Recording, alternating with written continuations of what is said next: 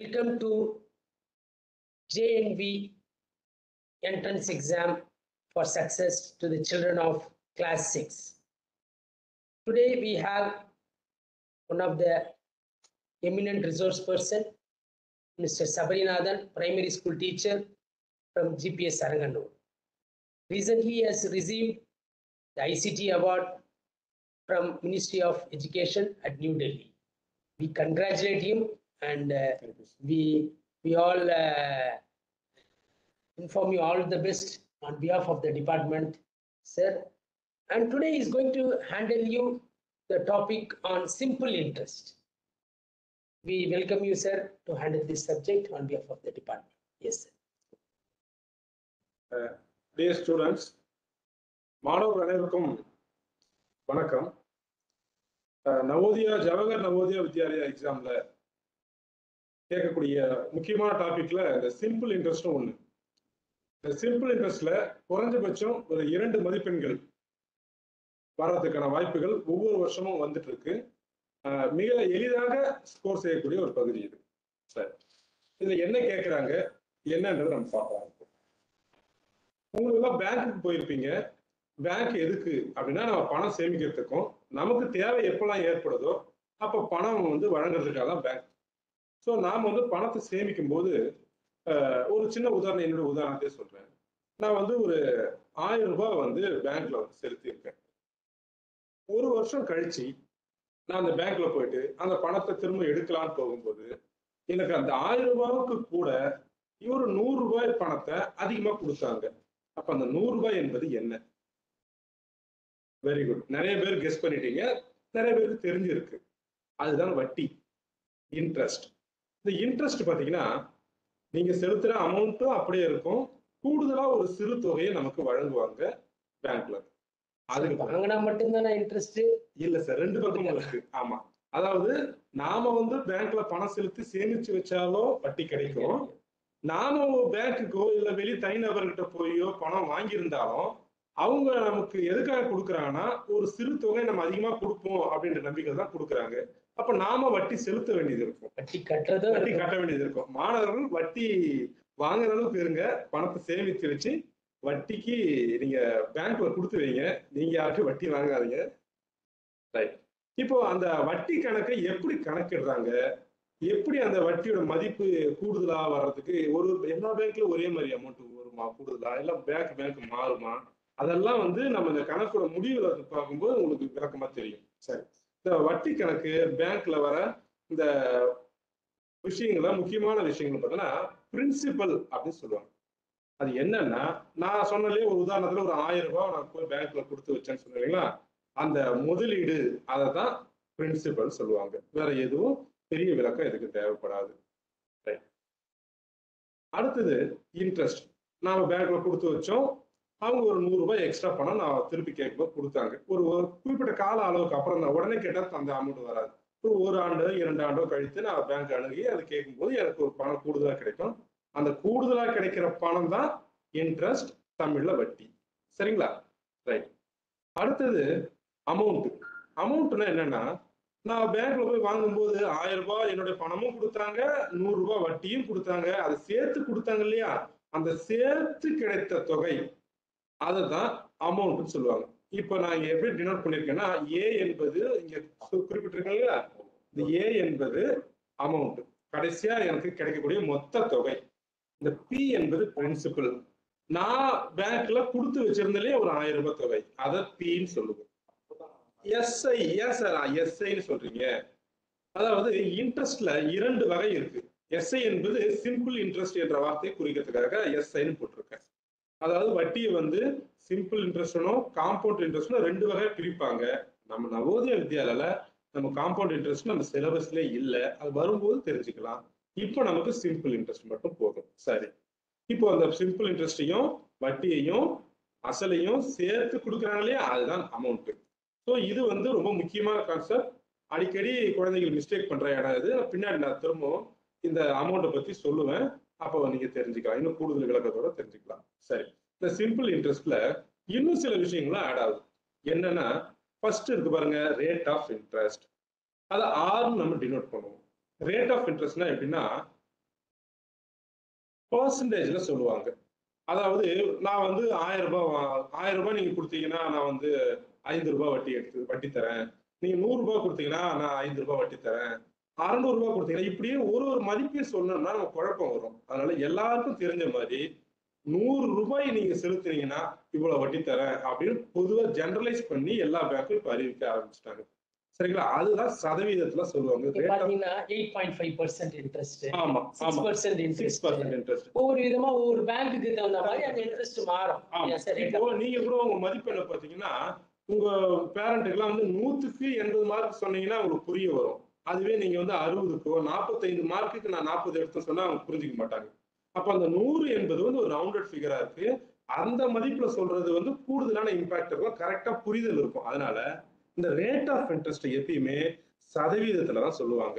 உதாரணத்துக்கு இந்த rate of interest 5% சொல்றாங்கன்னா, நீ எப்படி புரிஞ்சுக்கணும் நம்ம அப்படின்னா, 5 கீழ 100. அதாவது இதை இப்படி படிக்கணும். இந்த தசம இது போட்டிருக்குல்ல, பின்னத்துல போட்டிருக்கலையா, 100க்கு 5 அர்த்தம். ரூ. 100 நீங்க தொகையை செலுத்துனீங்கன்னா, ரூ. 5 உங்களுக்கு வட்டி தரப்படும்ன்றது அதனுடைய அர்த்தம். புரியுதுங்களா? So rate of interest always denoted by the percentage as well as இந்த 100க்கு அப்படின்றத நீங்க எப்பயுமே புரிஞ்சுக்கணும். ஓகே. அடுத்தது டைம். ஒரு information sir. Rate of interest வயதானவங்களுக்கு, சீனியர் சிட்டிசனுக்குலாம் அதிகமா கேட்பாங்க. நீங்க பார்த்திருப்பீங்க. ஆமா சார். இல்லையா? ஆமா. ஏன்னா அவங்களோட டெபாசிட் முக்கியம். அவங்களுடைய லைஃப்க்காக அதை கொஞ்சம் கூடுதலான அமௌண்ட்டை கொடுக்கறது கவர்மெண்ட் ஒரு பாலிசியா வச்சிருக்காங்க. அடுத்தது இந்த டைம் பாத்தீங்கன்னா, டைம் முக்கியம். அதாவது நான் வந்து ஒரு வட்டியை வாங்குறேன். நான் 1 வருஷம் கழிச்சு வட்டி வாங்குறேன். நான் வந்து ஒரு ரூ. 5 வாங்குவேன். இன்னொருத்தர் 2 வருஷம் கழிச்சு போய் வாங்குறாரா, அவர் ரூ. 10 வாங்குவார். ஏன்னா வருஷங்கள் கூடுதலா வெயிட் பண்ணி வாங்குறாரு இல்லையா? அப்ப அந்த ஆண்டுகளும் இந்த வட்டி கணக்குல மிக முக்கியமான ஒரு பார்ட்டை வகிக்குது. அப்போ இங்க டைம்ன்றது நாம பொதுவாகவே இந்த வட்டி விதங்களை வருடங்களை தான் சொல்லுவோம். ஒரு வருஷத்துக்கான வட்டி 5% வட்டி சொன்னாங்கன்னா, ரேட் ஆஃப் இன்ட்ரெஸ்ட் சொன்னாங்கன்னா, அது ஒரு ஆண்டுக்கா இருக்கும். சரிங்களா? ஸோ இந்த கணக்குல நான் வருடங்களை மட்டும்தான் பேச போறேன். கடைசி டிப்ஸா உங்களுக்கு மாதங்கள், நாட்கள் வந்தா எப்படி செய்யறது நான் அப்புறமா சொல்றேன். ஓகேங்களா? ரைட். ஸோ இந்த இது ரெண்டுமே முக்கியம். ஏற்கனவே நம்ம பார்த்த பிரின்சிபல், இன்ட்ரெஸ்ட், எஸ்ஐன் போட்டல சிம்பிள் இன்ட்ரெஸ்ட். அடுத்தது இந்த ரேட் ஆஃப் இன்ட்ரெஸ்ட், டைம். இந்த 4மே மிக முக்கியமான பங்கை இந்த சிம்பிள் இன்ட்ரெஸ்ட் கால்குலேஷன்ல வகிக்குது. சரி, இப்போ நம்ம பார்க்குறோம் பாருங்க சிம்பிள் இன்ட்ரெஸ்ட். இதுதான் அதனுடைய ஃபார்முலாவை டிரைவ் பண்ணும். என்னன்னா, இந்த பிரின்சிபல் அமௌண்ட்டையும் டைம் இருந்து இல்லையா, 1 வருடம் 2 வருடம் சொல்லுவாங்க, அந்த டைமையும் ரேட் ஆஃப் இன்ட்ரெஸ்ட் நீங்க இப்படியே பார்க்கணும். ரேட் ஆஃப் இன்ட்ரெஸ்ட் R/100 போட்டிருக்கோம். 5% அப்படி சொன்னாங்கன்னா 5/100 நீங்களே புரிஞ்சுக்கணும். அப்ப இந்த சில சமயம் இந்த டீக்கு பதில் n கூட கொடுக்குறாங்க. நம்பர் ஆஃப் இயர்ஸ் சொல்லுவாங்க. அதனால n டிவைட் பண்ணலாம். இது வந்து நம்முடைய வசதிக்காக ஒரு ஷார்ட் கட்ல வச்சிருக்க ஒரு எழுத்து தான் நம்ம வச்சிருக்கோம். இது என்னன்னு குறிப்பிடலாம், PNRன்னு குறிப்பிடலாம், PTRன்னு குறிப்பிடலாம். தப்பு கிடையாது. அதே மாதிரி இடம் மாற்றி சில இடத்துல குறிப்பிடுவாங்க, அதுவும் தவறு கிடையாது. அப்ப நம்ம கான்செப்ட் என்னன்னா, அந்த அசலையும் காலங்கள் வருடங்களையும் டைம் இல்லையா, அதையும் ரேட் ஆஃப் இன்ட்ரெஸ்ட், இது 3ஐயும் நம்ம பெருக்கணும்ன்றது மட்டும்தான் முக்கியமான கான்செப்ட். இப்போ இது பெருக்கினீங்கன்னா உங்களுக்கு சிம்பிள் இன்ட்ரெஸ்ட் என்னன்றது தெரிய வந்துடும். இதுக்கு முன்னாடி உங்களுக்கு வட்டி கொடுக்குறாங்கன்னு தெரியும், வட்டி எப்படி கணக்கிடுறதுன்னு தெரிஞ்சிருக்காது. இந்த 3 வேல்யூ நீங்க பெருக்கும் போது அதனுடைய சிம்பிள் இன்ட்ரெஸ்ட் கிடைச்சிடும் நமக்கு.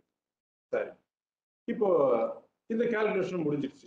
சிம்பிள் இன்ட்ரெஸ்ட்லாம் வந்துடுச்சுன்னா அந்த அமௌண்ட்டை நம்ம என்ன பண்ணோம்னா டோட்டல் அமௌண்ட் நம்ம கண்டுபிடிச்சிடும். அதையும் நான் சொல்லிட்டேன் இல்லைங்களா? ஸோ இதுதான் வந்து இந்த ஃபார்முலா மூலம் பார்க்கலாம். என்னது, அமௌண்ட் வேணும்னா பிரின்சிபிளையும் சிம்பிள் இன்ட்ரெஸ்ட்டையும் கூட்டிக்கிட்டா போதும், மொத்த தொகை நமக்கு தெரிஞ்சிடும். அப்போ சிம்பிள் இன்ட்ரெஸ்ட், அமௌண்ட், இது ரெண்டுமே நம்ம எப்படி கூட்டுறது, அமௌண்ட் எப்படி தெரிஞ்சுக்கிறது நம்ம தெரிஞ்சுக்கலாம். சரி, முதல் எக்ஸாம்பிள் பார்ப்போம். ஏன்னா இதுக்கப்புறம் வேற ஒண்ணுமே அதில் கான்செப்ட் இல்லை. அந்த ஃபார்முலா என்ன, பிரின்சிபலையும் number of இயர்ஸையும் rate of interest, இது 3 பேருக்குன்னா இன்ட்ரெஸ்ட் கிடைக்கும். அந்த இன்ட்ரெஸ்ட்டை நம்ம கொடுத்த பிரின்சிபல் கூட போட்டுனா அமௌண்ட் எவ்வளவு மொத்தமா நம்ம எவ்வளவு கலெக்ட் பண்ண போறோம்ன்ற விஷயம் நமக்கு தெரிய வந்துடும். சரி, இப்போ முதல் எக்ஸாம்பிள் என்னன்னு பாத்தீங்கன்னா, ராணி என்பவர் என்ன பண்றாரு, ராணி deposited ₹2000 in the bank for 1 year at an interest rate of 10% per annum. P per annum, ஒரு வருடத்துக்கு.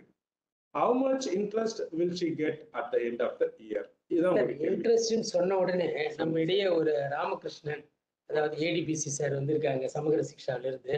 அவர் கணக்கு அதாவது டேட்டா இதுலயே இருப்பாரு. அவரும் நம்ம இதுல உரையாடல கலந்துக்கிறதுல சந்தோஷம் சார். வணக்கம் சார். வணக்கம்.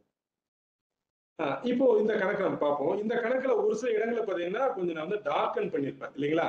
இதெல்லாம் தான் முக்கியமான கீவேர்ட்ஸ். நம்ம வந்து ஏற்கனவே ஃபார்முலா ஒன்று பார்த்தோம். பிடிஆர் பார்த்தோம் இல்லைங்களா? அந்த விஷயங்களை நம்ம இதுல இருந்து தான் கலெக்ட் பண்ணணும். அது நம்முடைய முக்கியமான வேலை. இங்க பி பிரின்சிபல் நம்ம செலுத்தக்கூடிய அசல் எவ்வளவு பாருங்க, ராணி எவ்வளவு செலுத்திருக்காங்கன்னா 2000. இது மாதிரி நீங்க அந்த ஃபார்முலாவுக்கு தகுந்த மாதிரி டேட்டாவை கலெக்ட் பண்ண கத்துக்கணும். அடுத்து பாத்தீங்கன்னா ஃபார் 1 இயர் அப்படின்னு சொல்றாங்க. 1 இயர்ன்றது தான் இங்க டேர்ம் டைம். அப்ப டி என்பது என்னது 1 இயர்ன்றதை நம்ம 1 போட்டுக்கலாம். இங்க rate of interest rate of 10% per annum அப்படின்னு சொல்றாங்க. அப்ப இதை வந்து நம்ம ரேட்னு நம்ம புரிஞ்சுக்கணும். ரேட் ஆஃப் இன்ட்ரெஸ்ட் அதாவது பி எனக்கா பெர் ஆனம் ஒரு வருடத்துக்கு அப்படின்னு நம்ம புரிஞ்சுக்கணும். அப்ப ரேட் வந்து பாத்தீங்கன்னா 10% அவங்க கொடுத்ததை போட்டுக்கிட்டேன். உங்க புரிதலுக்காக கணக்குல சேர்க்கும் போது நாம 10%-ன்றத 10/100 போடணும். நீங்க முன்னாடியே சொன்ன மாதிரி 100க்கு 10 அப்படின்னு நீங்க புரிஞ்சுக்கணும். நீங்க புரிஞ்சுக்கணுன்றதுனால நம்ம கணக்குக்கு ஏற்ற மாதிரி மாத்திக்கிட்டேன். இது 3 டேட்டா மிக முக்கியமான டேட்டா நமக்கு கிடைச்சிட்டு இருக்கும். இப்போ கேள்விக்கு வருவோம். how much interest will she get at the end of the year? அப்போ என்ன கேள்வி கேட்கறாங்க? இன்ட்ரெஸ்ட்னு கேட்கறாங்க. நமக்கு வந்து பாடத்துல நமக்கு சிம்பிள் இன்ட்ரெஸ்ட் தான் வரும் நம்ம சிலபஸ்ல.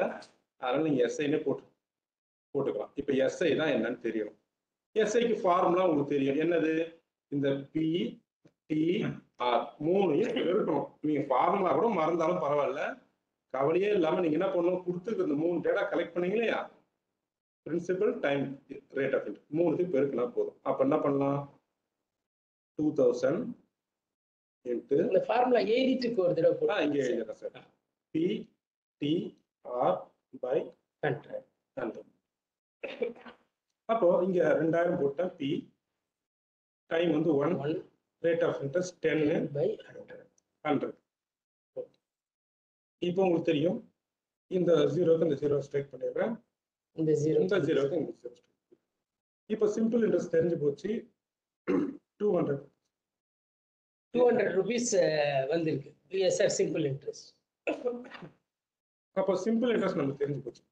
ஒருவேளை உங்களுக்கு கேள்வியில இன்ட்ரெஸ்ட் டைரக்டா கேட்டுட்டாங்கன்னா இதுதான் ஆன்சர். நீங்க ஆன்சர்ல 4 ஆப்ஷன்ல 200 டிக் பண்ணிடலாம். ஒருவேளை உங்களுக்கு அமௌண்ட்னு கேட்டாங்கன்னா என்ன செய்யணும், உங்க பிரின்சிபல் நீங்க ஏற்கனவே 2000 செலுத்தினாங்க இல்லையா ராணி, அந்த 2000-ஐயும் இந்த இன்ட்ரெஸ்ட் கிடைச்ச 200 சேர்த்து ஆன்சர் அமௌண்ட்னு நீங்க சொல்லணும். அது அமௌண்ட். இந்த கணக்குல நமக்கு இன்ட்ரெஸ்ட் மட்டும்தான் கேட்டிருக்காங்க. நம்ம கணக்கை இதோட நிறுத்திக்கலாம். அப்போ அந்த 200 தான் உங்களோட விடை. அடுத்த கணக்கு போயிடலாங்களா?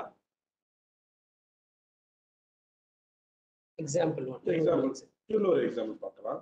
இப்போ இந்த ஃபார்முலா நான் அடிக்கடி காட்டுறது எதுக்காகனா, அந்த ஃபார்முலா நீங்க மறந்துடக்கூடாது. Principal time rate of interest இது 3 நீங்க பெருக்கணும். ஓகேங்களா? இப்போ அடுத்த கணக்கு பாருங்க. கணக்கு தான் மாணவர்கள் அதை பார்த்து எழுதிக்கலாம். இப்போ example 2. What will be the simple interest of 2 years at the rate of 9% per annum on ₹8,000? இப்போ இங்க இருக்க டேட்டா முன்ன இருந்த மாதிரி வரிசையா கொடுக்காம இடம் மாற்றி கொடுத்துருக்காங்க. இதுல இருந்து டேட்டாவை நம்ம கலெக்ட் பண்ணலாம். பிரின்சிபல் என்னன்னு பாருங்க, 8,000. உங்க கணக்குல டார்க்கன் பண்ணி கொடுக்க மாட்டாங்க. போட்டிருந்தாக்கா அந்த இடத்துல பிரின்சிபலா இருக்கலாம். சில சமயம் அமௌண்டா கூட இருக்கலாம். அமௌண்டாவும் இருக்கலாம், பிரின்சிபலா. அப்ப நீங்க படிச்சு பார்க்கும்போது நீங்க அந்த வேர்டிங்ஸை பொறுத்து நீங்க அது பிரின்சிபலா இல்ல அமௌண்ட் மொத்த தொகை சொல்றாங்களா நீங்க தெரிஞ்சுக்கணும். நீங்க படிக்கும்போது ஆன் அப்படி சொல்றதுனால இந்த அமௌண்ட்டுக்கு தான் இந்த தகவல்லாம் இருக்கிறதுனால இதுதான் பிரின்சிபலா இருக்கு. பிரின்சிபல் பெரிய நம்பரா இருக்கும். பிரின்சிபல் பெரிய நம்பரா தான் இருக்கும். அடுத்தது டைம் பாத்தீங்கன்னா இங்க 2 இயர்ஸ் கொடுத்துருக்காங்க. அதனால நான் 2ன்னு எழுதிக்கிறேன். ரேட் ஆஃப் இன்ட்ரெஸ்ட் இவங்களே சொல்லிட்டாங்க. At the rate of 9% per annum சொல்லும்போது போன கணக்கு மாதிரியே தான் கொடுத்துருக்காங்க. இதை 9% எழுதலாம், இல்லைன்னா 9/100 எழுதலாம். இப்போ உங்களுக்கு வந்து என்ன கேட்குறாங்க, simple interest. What will be the simple interest கேட்கறதுனால கேள்வி சிம்பிள் இன்ட்ரெஸ்ட். எஸ்ஐ என்ன உங்களுக்கு வேணும், formula B D R by 100. B வந்து 8,000. நான் வந்து இதுல எக்ஸிக்யூட் பண்றேன், வைக்கிறேன். அடுத்து டைம் வந்து 2 சப்ஸ்டிட்யூட் பண்றார் சார். அடுத்து வந்து 9 அது கீழே இங்கேயும் போட்டுக்கலாம், மொத்தமாவே நீங்க சேர்த்துக்கலாம், தவறு இல்லை. இப்போ வந்து 100 போட்டு இல்லையா, இதுல இருக்க ஜீரோக்கு 2 ஜீரோக்கு இங்க 2 ஜீரோ நான் ஸ்ட்ரைக் அவுட் பண்ணிடுறேன். இந்த சிம்பிளிஃபிகேஷன்லாம் உங்களுக்கு ஏற்கனவே உங்க டீச்சர்ஸ் நடத்திருப்பாங்க, அதனால நம்ம அதிகமா அதில் கவனம் செலுத்த வேண்டாம். இப்போ கீழே வந்து எதுவுமே உங்களுக்கு நம்பர் இல்லை. மேல இருக்கிற நம்பர் என்ன மீதி இருக்குன்னா 80, 2 and 9 இந்த 3 நம்பரும் பெருக்குனீங்கன்னா உங்களுக்கு சிம்பிள் இன்ட்ரெஸ்ட் கிடைச்சிடும். பெருக்கலாங்களா? ஃபர்ஸ்ட் 80யும் 9யும் பெருக்குங்க சார், அது ஈஸியா இருக்கும். 8 9 வரும்போது நீங்க ஷார்ட்கட் நம்ம நிறைய தேவைப்படும். நீங்க அந்த 80ல 0 நீங்க அப்படியே வச்சுக்கோங்க, 8 மட்டும் பெருங்க. 8 9 சார் 72. இப்போ 0 சேர்த்துக்கங்க ஆன்சர்ல 720 வந்துருச்சு. இப்போ 2ஆல பெருக்கணும். இப்பயும் நீங்க 0 அப்படியே வச்சுக்கலாம், அப்படியே நீங்க பெருங்க. 2 2s are 4, 7 2s are 14. இப்போ 0 சேர்த்துக்கங்க. கடைசி 0 சேர்க்கணும், மறந்துட கூடாது. ஆமா, அதுதான் நீங்க எடுத்து வச்சீங்கன்னா அதுக்கப்புறம் பின்னாடி சேர்த்துக்க பழகணும். சரிங்களா? ஸோ அது வந்து ஒரு ஸ்டெப் கொஞ்சம் உங்களுக்கு டைம் சேவ் பண்ணும். ஸோ இப்போ வர ஆன்சர் பார்த்தீங்கன்னா 1440. இதுதான் உங்களுடைய சிம்பிள். இது ஒரு ருபீஸ்ல வரும் இல்லையா சார்? இது ஒரு ருபீஸ்ல தான் வரும். இது வந்து உங்களுக்கு சிம்பிள் இன்ட்ரெஸ்ட் கேட்டதால நம்ம இதோட நிறுத்திக்கலாம். ஒருவேளை உங்களுக்கு அமௌண்ட் கேட்டாங்கன்னா நீங்க இந்த பிரின்சிபல் 8000 கூட சிம்பிள் இன்ட்ரெஸ்ட் சேர்த்து சொல்லுங்க. சரிங்களா? ஏன்னா இது நம்ம பார்க்குற கணக்கு மாதிரியே வரும்ன்ற அவசியம் இல்லை. அது தெளிவா சார் போட்டதே காமிச்சிருக்காரு. ஓகேங்களா? ஸோ இந்த ஸ்டெப் பாருங்க, இந்த ஸ்டெப்ல எப்படி 1440 வந்ததுன்றது தெளிவா இருக்கும். அடுத்த எக்ஸாம்பிள் 3 போயிடலாம். இப்போ a sum of money double itself in 16 years at simple interest, annual rate will be என்ன அப்படின்னு கேட்குறாங்க. இது ரொம்ப வித்தியாசமா இருக்கு இல்லையா? இதுக்கு முன்னாடி பார்த்த கணக்கு மாதிரி இல்லை. ஆனா இதுல வந்து நம்ம வந்து டேட்டா கலெக்ட் பண்ண முடியும். தெளிவா ஒரு நம்பர் கொடுத்துருக்காங்க, 16 இயர்ஸ். அப்போ ஒரு விஷயம் தெளிவாயிடுச்சு, டைம் வந்து 16. ஓகேங்களா? ரைட். வேற என்ன தகவல் நமக்கு தேவை? ஒய்ஆர்ன்றது இயர், ஒய்ஆர்ன்றது இயர். அடுத்து வந்து ஆனுவல் ரேட் வில் பி சொல்லிட்டு அப்படியே உங்களுக்கு வந்து நின்றுடுச்சு. அப்போ ஆனுவல் ரேட் கொடுக்கல, அதுதான் நம்ம கண்டுபிடிக்க போறோம், ரேட் ஆஃப் இன்ட்ரெஸ்ட். இப்போ வேற என்ன தகவல் கொடுத்துருக்காங்கன்னா பி கொடுத்துருக்காங்க, ஆனா இன்டைரக்டா கொடுத்துருக்காங்க. நீங்க தான் உங்களுடைய புத்திசாலித்தனத்தை வச்சு கண்டுபிடிக்கணும். என்னது? a sum of money double itself. அதாவது sum of moneyன்றது என்னன்னா ஏ அமௌண்ட் லாஸ்டா வாங்குறாங்க இல்லையா, அந்த பேங்க்ல போய் கடைசியில வாங்குவோம் இல்லையா ஒரு அமௌண்ட், அந்த அமௌண்ட் டபுள் ஆயிடுதுன்னு சொல்றாங்க. அப்ப என்ன அர்த்தம்? டபுள்னா என்ன? 2 மடங்கு. ஒரு அமௌண்ட் நம்ம 100 ரூபாய் கொடுத்தோம்னா நான் வாங்கும்போது 200 ரூபாய் வருதுன்னு அர்த்தம். அப்போ சரி, ஃபார் எக்ஸாம்பிள் நான் வந்து 2 கணக்கு வந்து நான் சுருக்கி பார்க்குறேன். எப்படின்னா எனக்கு வந்து 2 ரூபாய் கொடுக்குறாங்க கடைசியா அப்படின்னா இது வந்து அமௌண்ட் ஏ. அப்ப என்னோட பிரின்சிபல் எவ்வளவா இருக்கும்? இதுல பாதி தான் கொடுத்துருப்பேன், ஏன்னா இப்ப டபுளா வருது இல்லையா? அப்போ 1 ரூபாய் நான் கொடுத்துருந்தேன்னா இப்ப 2 ரூபாய் வந்திருக்கும். அப்போ என்னோட பிரின்சிபல் நான் 1ன்னு எடுத்துக்கலாமா? நீங்க 100 200ன்னு எடுத்துக்கலாம் கணக்கு. இங்க நான் சிம்பிளா எடுத்துக்கிறேன், 1ன்னு எடுத்துக்கிறேன். பிரின்சிபல் 1. அப்ப இன்ட்ரெஸ்ட் எவ்வளவு இருக்கும்? அப்ப அமௌண்ட்ல 1 வந்து என்ன வரும்னா இன்ட்ரெஸ்டா இருக்கும், இன்னொன்று பிரின்சிபலா இருக்கும். ஏன்னா பிரின்சிபலும் இன்ட்ரெஸ்டும் சேர்ந்தாதான் உங்களுக்கு அமௌண்ட் வரும். அமௌண்ட்டுக்கான ஃபார்முலா இருக்கு இல்லையா? Amount equal to simple interest plus B. இது ரெண்டும் சேர்ந்தாதான் உங்களுக்கு அமௌண்ட் இருக்கு. இவங்க என்ன சொல்றாங்கன்னா அமௌண்ட் டபுள் ஆயிடுச்சுன்னு சொல்றாங்க. அந்த டபுள்ல என்னெல்லாம் இருக்கும்னா ஒரு பாதி பிரின்சிபலா இருக்கும், இன்னொரு டபுள் ஆனதுக்கு காரணம் அது இன்ட்ரெஸ்டா இருக்கும். அப்போ நீங்க புரிஞ்சுக்க வேண்டியது பிரின்சிபல் 1, இன்ட்ரெஸ்டும் 1 தான் நீங்க புரிஞ்சுக்கணும். ஓகேங்களா? ஸோ 1 ரூபாய் நான் எடுத்துக்கிறேன், சிம்பிளா கணக்கு முடிச்சுக்கிறேன். சரி, இப்போ நம்ம ஃபார்முலாக்கு வருவோம். சிம்பிள் இன்ட்ரெஸ்ட் ஃபார்முலா என்னது? PTR by 100. Very good sir. இப்போ simple interest formula PTR by 100. ஓகேங்களா? இப்போ சிம்பிள் இன்ட்ரெஸ்ட் அவங்களே வந்து என்ன சொல்லிட்டாங்க? 1ன்னு சொல்லிட்டாங்க. இது எஸ்ஐன்னு போட்டுங்க, 1ன்னு சொல்லிட்டாங்க. பி வந்து அதுவும் 1 நம்ம கணக்குல வந்துருச்சு. இந்த 1 தான் இங்க எழுதுறேன், இந்த சிம்பிள் இன்ட்ரெஸ்ட் 1 தான் இங்க எழுதுறேன். டி வந்து டைம், அது வந்து 16 அவங்களே கொடுத்துட்டாங்க. ரேட் ஆஃப் இன்ட்ரெஸ்ட் அவங்க கொடுக்கல, அதனால நான் 6ன்னு அப்படி வச்சிருக்கேன். பை 100 நான் எழுதிக்கிறேன். இது வரைக்கும் உங்களுக்கு புரியுதுங்களா? எந்த குழப்பமும் இருக்காது. மணி வந்து டபுள் ஆயிடுன்னு சொன்னாங்க, அதனால நான் என்ன புரிஞ்சுக்கிட்டேன், அந்த அமௌண்ட் பிரின்சிபல் 1 ரூபாவா இருக்கும், அமௌண்ட் இன்ட்ரெஸ்ட் 1 ரூபாவா இருக்கும், டபுள் ஆகி வருது நான் புரிஞ்சுக்கிட்டேன். அதனால இன்ட்ரெஸ்ட்டுக்கு 1 போட்டேன், பிரின்சிபலும் 1 போட்டேன். ஓகேங்களா? இப்போ இதை சிம்பிளிஃபை பண்ணணும். எப்படி? இங்க வகுத்தல் இருக்கக்கூடிய நம்பர் இந்த பக்கம் பெருக்கலா போகும். இங்க பெருக்கல்ல மேல இருக்கக்கூடிய நியூமரேட்டர் இருக்க நம்பர் டினாமினேட்டர் நியூமரேட்டர் போகும்ன்றது உங்களுக்கு தெரியும். அப்போ இந்த 6 மட்டும் நான் ரீடைன் பண்ணிக்கிட்டு இங்க இருக்க எண்களை அனைத்தையுமே நான் தலைகீழ அங்க கொண்டு போறேன். அப்போ எப்படி ரிசல்ட் வரும்னா 100. இங்க கீழே இருக்கிறது மேல போகும் இல்லைங்களா? 100. இங்க மேல இருக்கக்கூடிய நம்பர் கீழே போகும். அப்ப எப்படி வரும்? இன்டூ 1. இந்த 1 இன்டூ 16 கீழே வந்துடும். இந்த 6 மட்டும் நான் ரைட் சைட்ல ரீடைன் பண்ணிக்கிறேன். ஏன்னா எந்த வேரியபிள் தெரியலையோ அதை மட்டும் ரைட் சைடு வச்சுக்கிட்டு தெரிந்த எண்களை எல்லாம் நான் லெஃப்ட் சைடு கொண்டு போயிட்டு இதை நான் சுருக்க ஆரம்பிக்கிறேன். இதை சிம்பிளிஃபை பண்ணீங்கன்னா உங்களுக்கு விடை கிடைச்சிடும். இப்ப பாருங்க, இதை வந்து 2 ஆல் டிவைட் ஆகும். 8, 50.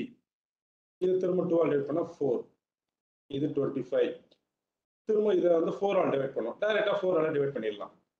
25 4 ஆல் டிவைட் பண்றோம். 6 4s are 24. ரிமைனிங் 1 இருக்கும். இதை அப்படியே விட்டுலாமா கேட்டீங்கன்னா நம்ம வந்து தசம எண்களை எழுதலாம் பார்க்குறேன். அதனால ஒரு புள்ளி வச்சுக்கிறேன்.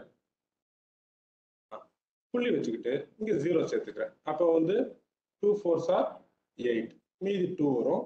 புள்ளி வச்சதுக்கு அப்புறமா நீங்க தாராளமா 0 சேர்த்துக்கிட்டே இருக்கலாம். எந்த விதமான பிரச்சனை கிடையாது. ஏன்னா வந்து 1க்கு கீழே இருக்கிற நம்பர் தான் தசம எண்ணில் எழுதும். அதனால டெசிமல் நம்பர் இப்பதான் சொல்லி கொடுத்தாரு ஒரு சார் வந்து அதனால அதுல எப்படி சொல்லி கொடுத்தாங்களோ அதே மாதிரி அதுல எது சொன்னதால நான் அப்படியே கண்டினியூ பண்றேன். இதை 5 4s are 20. ஸோ இப்போ 0 வந்துருச்சு. கணக்கு நிறைவு போயிட்டேன். அப்போ இங்க ஆன்சர் பார்த்தீங்கன்னா 6.25 தான் உங்களுடைய ரேட் ஆஃப் இன்ட்ரெஸ்ட். அப்போ R ஈக்குவல் டு 6.25 எழுதிக்கலாம் இல்லைங்களா? இதுதான் உங்க கேள்வியில் கேட்ட கேள்வி. இந்த ஆனுவல் ரேட் வில் பி சொன்னாங்க இல்லையா? அது வந்து இப்போ நம்ம கண்டுபிடிச்சோம். 6.25% தான் நம்முடைய ரேட் ஆஃப் இன்ட்ரெஸ்ட். புரியுதுங்களா? இது மாதிரி கணக்குகள் நிறைய வரும் உங்களுக்கு. என்ன கேட்பாங்கன்னா அந்த டபுள் சொல்றதுக்கு பதிலாக உங்களுக்கு 3 மடங்கு ஆயிடுச்சுன்னு சொல்லலாம், 4 மடங்கு ஆயிடுதா சொல்லலாம். அது மாதிரி இந்த இயர்ஸை மாத்தலாம். மற்றபடி சேம் இதே பேட்டர்ன் வரும். இதை 2-3 கணக்கு நீங்க ப்ராக்டிஸ் பண்ணிட்டீங்கன்னா கண்டிப்பா ஒரு மார்க் உங்க கையில இருக்கு. ஸோ ஆக இந்த கணக்கு நான் வந்து இங்க பாருங்க தெளிவா போட்டிருக்கேன். அந்த கணக்குல கொஞ்சம் குழப்பம் இருந்ததா இது தெளிவா அதை நீங்க பார்த்து ரேட் ஆஃப் இன்ட்ரெஸ்ட் எப்படி வரும்னு தெரிஞ்சுக்கலாம். சரிங்களா? ஸோ இந்த சிம்பிள் இன்ட்ரெஸ்ட் மூலமா நீங்க கண்டிப்பா மார்க் ஸ்கோர் பண்றது ஈஸியா இருக்கும். All the best. Thank you. Sir Sabarinathan sir அவர்கள் தெளிவாக விளக்கமாக கூறினார்கள் சிம்பிள் இன்ட்ரெஸ்ட்டை பற்றி. அதை பற்றி சில வார்த்தைகள் ராமகிருஷ்ணன் ஒரு 2 வார்த்தைகள் சிம்பிள் இன்ட்ரெஸ்ட் ஏதாவது மாணவர்களுக்கு கூறுவதற்கு கேட்டுக்கொள்ளுங்க. நான் மேக்ஸ் சார் கிடையாது. ஆனால் அவர் சொல்றதை மீறி நான் ஒன்றும் சொல்ல போறது இல்லை. ஆனால் ரொம்ப தேவையான ஒரு சப்ஜெக்ட், நீங்க தெரிஞ்சுக்க வேண்டிய ஒரு சப்ஜெக்ட். அதை பத்தி சார் சொல்லியிருக்காரு. நம்மளுடைய கமெண்ட்டை விட பசங்க வந்து இதை கொஞ்சம் புரிஞ்சுக்கணும். நான் படிக்கும் போதுல PNR 100 இருந்தது, மாதிரி மாத்திட்டாங்க. ஓகே, அது சார் சொல்றதை மீறி நான் என்ன சொல்றது? ஓகே, நம்பர் ஆஃப் இயர்ஸ் அந்த இது வந்து டைம் சொல்றேன். ரெண்டுமே பொருந்தும். ரெண்டுமே வந்து நம்ம தேவைக்கேற்ற மாதிரி பயன்படுத்திக்கலாம். ஓகே சார், ரொம்ப நன்றி சார். கல்வித்துறை சார்பாக சபரிநாதன் ஆசிரியர் ICT அவார்டு ஆசிரியர் அவர்களுக்கு எங்கள் மனமார்ந்த நன்றியை தெரிவித்துக் கொள்கிறேன். வணக்கம் சார்.